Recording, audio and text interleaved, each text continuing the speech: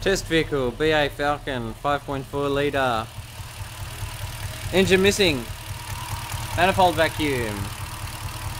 Slightly higher than normal.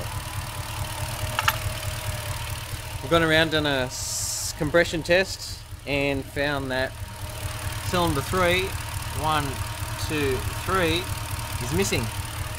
Doesn't matter what we do, taking this off, makes no difference.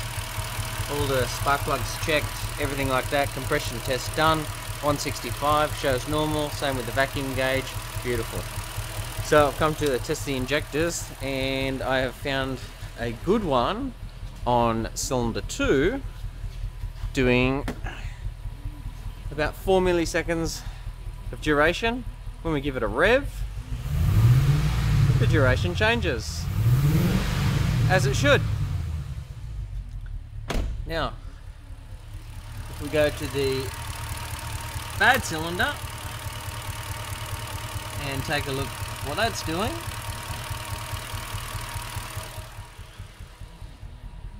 we'll have a look at the scope and we'll identify that it's about 1 millisecond of duration. And we'll give the engine a rev. We'll see what happens.